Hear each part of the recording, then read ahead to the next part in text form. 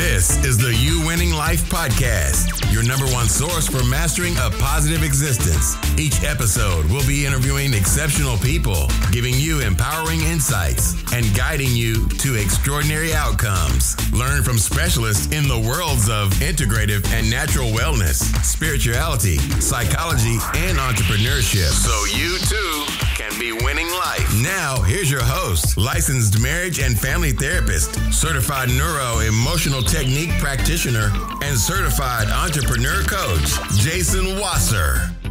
My guest today on the You Winning Life podcast is entrepreneur Rick Sapio, CEO of Mutual Capital Alliance, a private equity holding company in Dallas, Texas, author of the book Who's in Your Room, along with Dr. Ivan Misner, who's the founder of BNI, and Stuart Emery, an influential leader in the human potential movement. Rick is also the co-founder of Business Finishing School, an online curriculum-based program that teaches entrepreneurs how to run a scalable and sellable business. Rick, it's an honor to have you here on the show today as one of my mentors, and really excited for the conversation that we're about to have.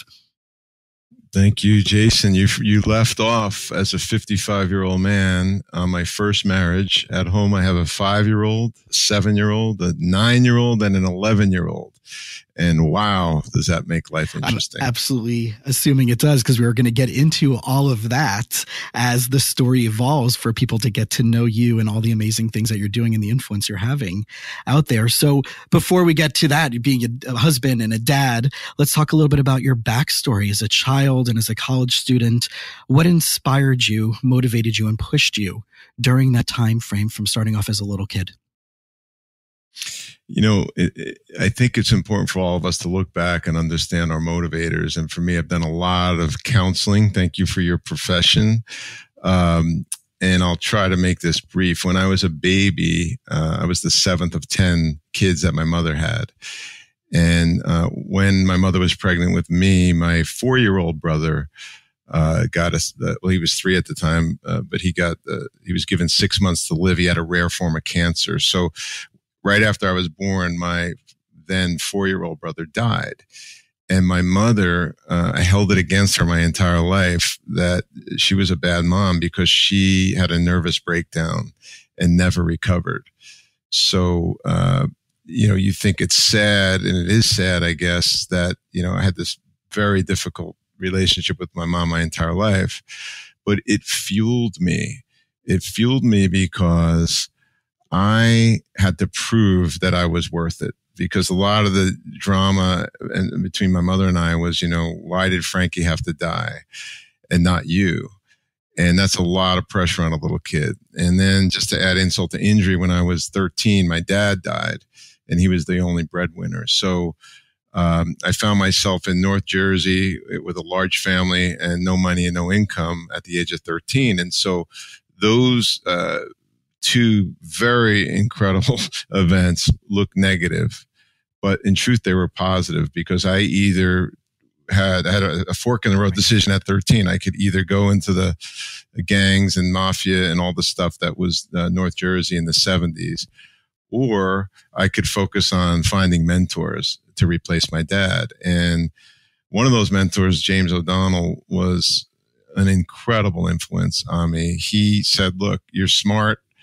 You can do whatever you want in life, but I encourage you to get an engineering degree, because if you get an engineering degree, you can be a doctor, a lawyer, you can work on Wall Street, you could be a business person. You don't have to be an engineer. And I didn't even know what that was. I don't know if that was a train engineer. I just didn't know. But it set me on this path of trust, which I want to talk a lot about later, Jason. So remember to ask me about that.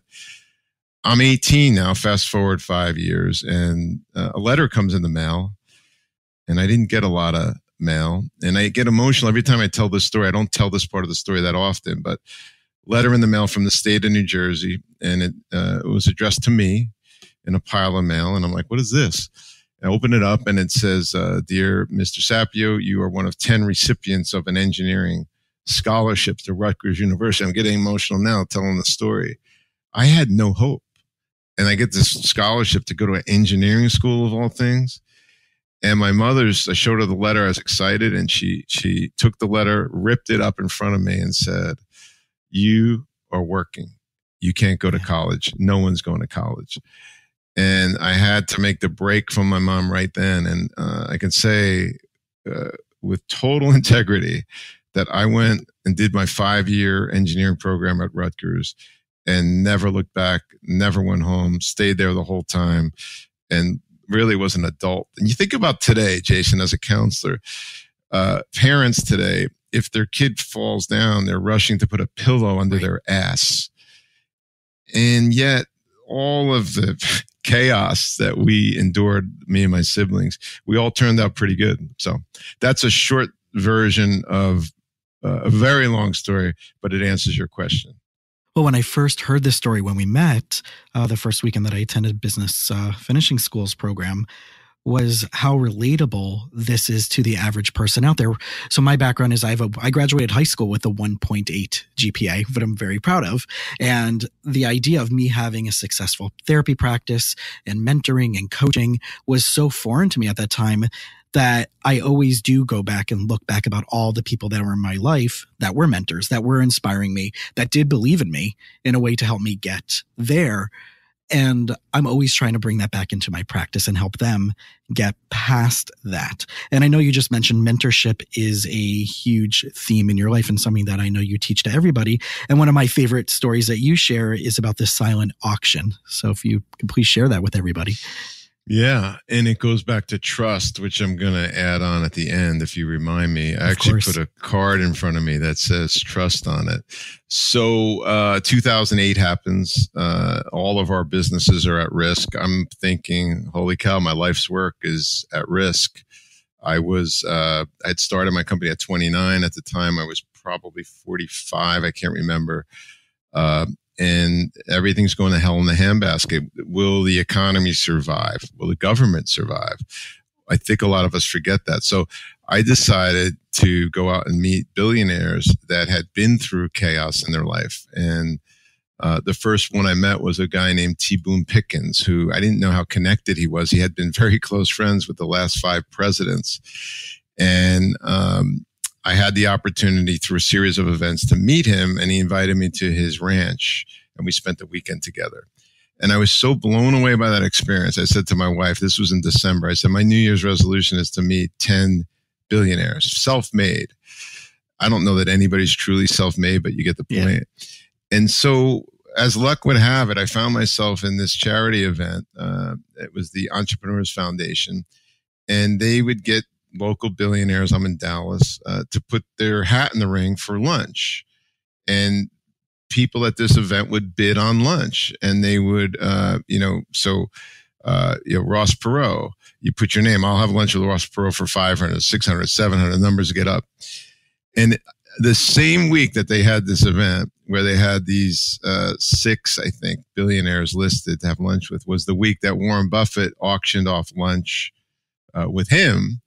And the winner paid, I think, $600,000 to spend 1 hour with Warren Buffett, and the money went to charity. So I'm like, wow, this is going to be expensive, because arguably these people were of that ilk. Mm-hmm.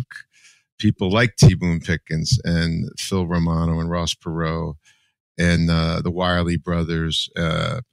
Although he's not a billionaire, he was on the list. Herb Weitzman and Roger Staubach, and they would do these recurringly. But anyway, the point of the story is, I was like, when you put something out in the universe and you trust, it's magic. I love how if you want something bad enough and you trust the universe will conspire to bring that to you. But I think we just don't trust. So long story short, I hand my credit card to Pam. She was in charge of the event. I said, Pam, I have to go, but I want to be the high bidder on all these billionaire auctions. And she's like, okay.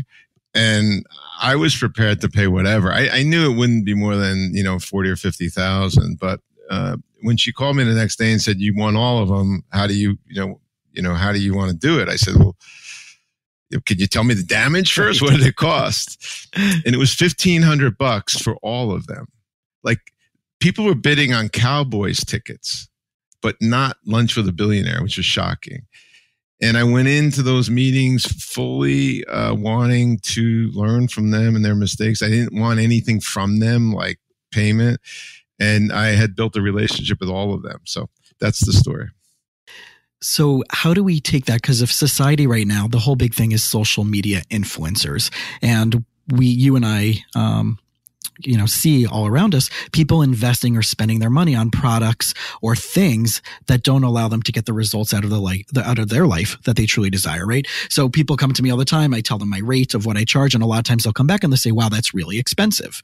And then I lay out the figures of, well, if you don't figure out your relationship with your spouse, this is on average what your divorce is going to cost you. This is before you separate any property, right? Before any child, parenting plan and child payments and all that stuff. Right. If you can't spend X, this is what it's going to cost you. How do we really inspire and motivate people out there to take this investment? Like you said, it only cost you a certain amount of money. That wasn't exponential. You got all this results back from that.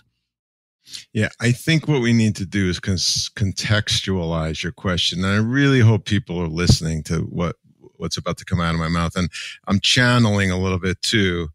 What I mean by channeling is feeling what you're saying and feeling what the listeners need to hear. But if we were to contextualize a continuum, this is 0 and this is 100, if you could see my hand. So I think and I believe that my decisions that are long-term oriented, think 100 years into the future, when I make decisions today that affect 100 years into the future, i.e., how will my kids turn out? How will my kids' kids turn out? How will my companies and investments turn out?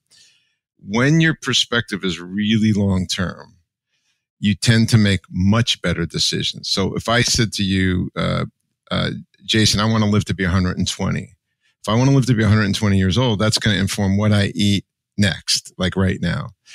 So I would argue that your listeners, the further out they go in terms of how far out their decision-making is in their relationships, in their career, and in their health and fitness, the clearer those types of decisions become. And of course, they should have a coach and pay whatever it costs. I have, since the age of 21, maybe 22, but I think it's 21 in college, I have had continuously a paid coach. And I have paid, if I told you the amount, I figured it out one day, how much I've paid on coaches and counselors, it is an enormous amount. So, it's like this. I said to an entrepreneur once, I said, you really need to pay to train your employees. And he said, well, if I pay to train my employees, they might go to a competitor. I said, so it's better to have untrained employees? Like, does that make any sense? The same goes for us.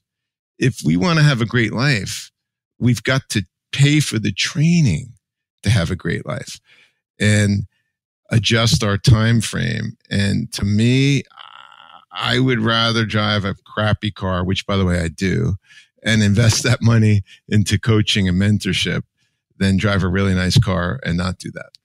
So how can we help people make these decisions? I know that since I met you the first weekend, that the term values-based decision-making has been drilled into my head. And now people who know me know how much I talk about core values. How does this play out in your life? And then how can our listeners put this into play as well? Yeah. So this is something that can't be ignored. I've worked with thousands of people on this topic. So I believe the day you're born, and there's an old Vedic story about this, Vedic astrology. I'm not an astrologist at all, but I do believe there's some truth to this lore that when someone is born, there's a star out in the universe that basically has their values and purpose locked into it. I believe that each human being, every single one of us, has permanent values and a purpose that's inside their cellular structure. And when you live a life in alignment with your stated purpose and your stated values, it's like your life is a magic carpet ride. But people fight it. They fight and they do things that are completely counter to their nature, counter to their purpose, and counter to their values. So step one is do the work. Work with Jason or another coach and figure out, pull out of yourself your values. My stated values are X. For me, my number one value above all else by a mile is simplicity. Everything in my life I do revolves around keeping things as simple as possible. That means having one wife, one car, one house, one company, which makes a lot of investments, but it's one company, no commute. And all the decisions I make revolve around how will this simplify our life? Now, I think almost every human being has that somewhere in their value set. But what do human beings do? They complexify the hell out of everything. And so anyway, I believe, Jason, the first step is to work with somebody and get your values out. Second step, every decision you make should be aligned with your values. Because I know for me personally, every lawsuit I've been involved in, every horrible relationship disaster I've had, started when I let someone or something into the room of my life that didn't align with my values. So I had to get hit over the head a lot before I realized, values-based decision-making, which leads me to the next thing. I have found that people generally don't make the same mistake twice. And you've heard me say this before. They make the same mistake 40 or 50 times, and they still don't learn. So stop the insanity, everyone. Which is so spot on, because when you talk about this concept of who's in your room, which is the title of your book, the vision that you create and paint in the book is that, imagine, right, you only have one room in and there's a doorman, right? And the doorman principle is one of the many topics that is part of Business Finishing School's themes.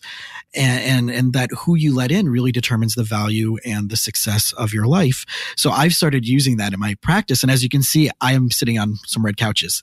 So I don't have a red carpet, but I tell my clients that if they've made it this far and they're sitting on my red couches in my office, they must have aligned with the core values of the practice to get there. And I think that allows them to have an additional buy-in to the work that we're doing here.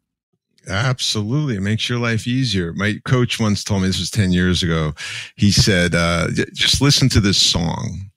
And I'm like listening, and he's humming it away. And I'm like, what is he humming? And he's going, row,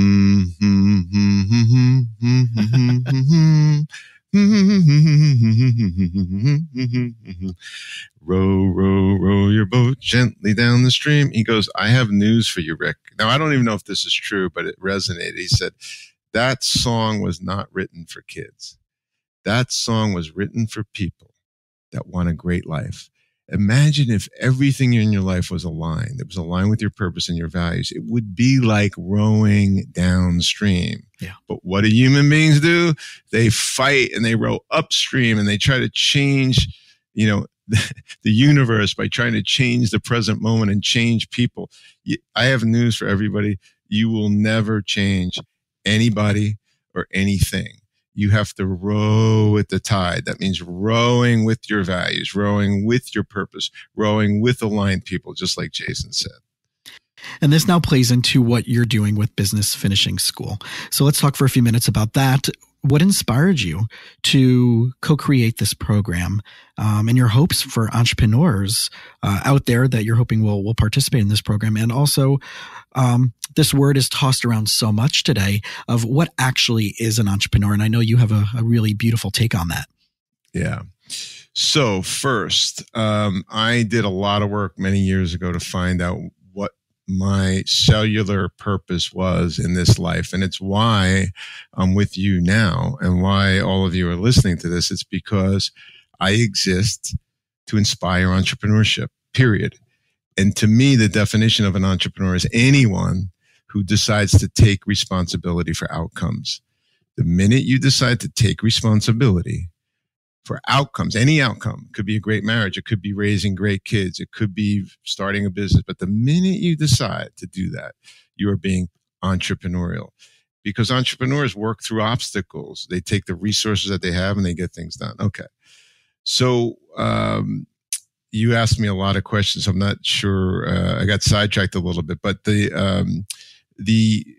part of our program and why we started it was to get people to figure out what their purpose is, and then create a catalyzing statement about their purpose. And a catalyzing statement is something that inspires action. And to me, purpose is to inspire entrepreneurship. A catalyzing statement for me is an entrepreneur in every home. And if you think about it, there's about 1 billion homes in the world. So we started a charity called 1 Billion Entrepreneurs. And what I do for a living, which relates to why we started Business Finishing School, is we invest in companies. And over the last 26 years, we've invested in over 100. But we couldn't find entrepreneurs and businesses that knew what the hell they were doing. And so we decided to, since we've looked at thousands of companies in order to invest in the 120 or so that we have, we decided to say, look, here's the blueprint. Here's the blueprint to radically simplify your business and personal life. Here's the blueprint to increase the probability that you'll be successful. And here's the blueprint to leverage your existing infrastructure and your key relationships. So simplicity, probability, and leverage became the operating values for the program, for the people in the program, and for their friends and family that are involved. And so the reason I did it was it aligned with my purpose, and I really just wanted to teach because we wanted to find more opportunities. And it's been, we've had over, actually we're coming up on our 16th event. By the time people hear this, it will be 6 months from now, potentially, and that will be the 17th event. We do them in Dallas, in the center of the country, at a nice Marriott, and they're called the Business Finishing School Growth Summit. I think I got all your questions. I'm not sure. I think you did, at least in that little segment there. So when it talks about this idea of this long-term look, this desired outcome for life, to have a healthy relationship, healthy parenting, healthy business, where do creative outlets fall into play with all of this? Especially for you. Creative outlets? Yeah. So hobbies and artistic resources, right? Because I know that everybody talks about this work-life balance. And was it Keller, was the book, The One Thing, right? What's your priority? And then focus your life around that and create structures around that. So for you as an entrepreneur, someone who's also, very much define yourself as much as a family man as you do an entrepreneur. How do you take all of that and put that into play with this work-life balance? Well, I'm going to give you the secret to life as I see it. Now, I tell people all the time, you don't have to take anything I say as truth. You could ignore it all. You could continue on life as you are. Great. However, if you want simplicity, probability of achieving the outcome, and leverage, which means you're now getting much more result from the same investment of time and money. If you want simplicity, probability, and leverage, then I would encourage you to do what I'm about to say. So here's what I learned. So I went on to interview now 44 billionaires. And what I've learned is that they all have this same exact thing that I'm about to tell you, and they don't even know they have it. So if you were to follow any human being around with a video camera from the minute they wake up, whether it's 6 a.m. or 8 a.m. or midnight, whenever they wake up, to the minute they go to bed, you just follow them around with a video camera for a week. You check the box on what are they doing every minute. You would find that the vast majority of people, about 90% of what they do in a given day, is absolutely counter to their values, their objectives, and their purpose. Billionaires, however, or people that produce massive impact. I mean, I don't care if we're talking about the Dalai Lama or Brother David or anybody that's produced impact. They generally only do about 5 things. So I use my hand as an example. And for me, I've told everybody close to me, and I'm telling you, Jason, you could kick me in the kneecaps if I'm not doing this. If I'm awake, I only want to be doing these 5 things. So those 5 things are being a committed husband and father. That's number 1. Number 2, working on my health and fitness. Number 3, my purpose work, which is my company and stuff like this. Number 4 is building key relationships or basically reinforcing key relationships. And lastly is learning and growth. I'm really passionate about learning and growth. Now, what's not on here is Netflix, is TV. We don't have a connected TV in our house. Is toxic relationships, golf, things like that. For me, they're not there. Now, what I've learned is, by the way, my hand represents my creator. We all came from somewhere. I just have to look at my hand and say, is what I'm doing, does it fit on my hand? And if it doesn't, it's probably the wrong thing. Guess what? All my kids know what's on my hand. My wife knows what's on my hand, so they can hold me to a higher level of accountability. So here's the thing. Life works when I do these 5. Life doesn't work when I do things that are not on these 5. And so that's the secret to life. And you know what most people say? I can't get rid of Netflix. So, yeah, I would say, would you rather have row your boat, or would you rather have Netflix? You choose. Right. And I think your quote was, it's simplicity on the far side of complexity, right? Yeah. It's Oliver Wendell Holmes. I wouldn't give a fig for the simplicity on this side of complexity, which is where most people live. But I would give my life for the simplicity on the other side of complexity, which is where people like Richard Branson and Warren Buffett live. So if people wanted to invest a little bit more in themselves and their business, and they wanted to come to a weekend in Dallas with us, right? It's usually twice a year. It's ritualized, rhythmed in rituals. What would they expect to get out of the weekend? What would a weekend look like? And what would they expect to take home with them on a Monday? Yeah. So we're very committed to not giving people a state experience change. So if you go to a rah-rah Tony Robbins event, you're going to have a state experience. You're going to feel high for the weekend. I'm much more interested in a permanent state change. Whereas after that weekend, you will never again, as long as you live, revert back to the habits and rituals that you had prior to that weekend. And I've had so many people over the years say, you're right on. Like literally, I now know my values. I'm making decisions from that. I now know my life purpose, my life objectives. I realized I married the wrong person. I've heard that before. I don't want to be involved in that, by the way. Marry the right person, please, so I don't have to feel guilty. By the way, this is a total side note story, and my sister's going to get mad at me for telling everybody this. But let me just say it's my cousin. Make it easier. Cousin comes to me and says, well, you know, my son's getting married. You know, what do you think of my son's potential wife?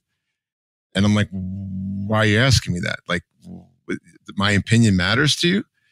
And so, yeah, it matters to me. So I said, great. The person has never worked ever.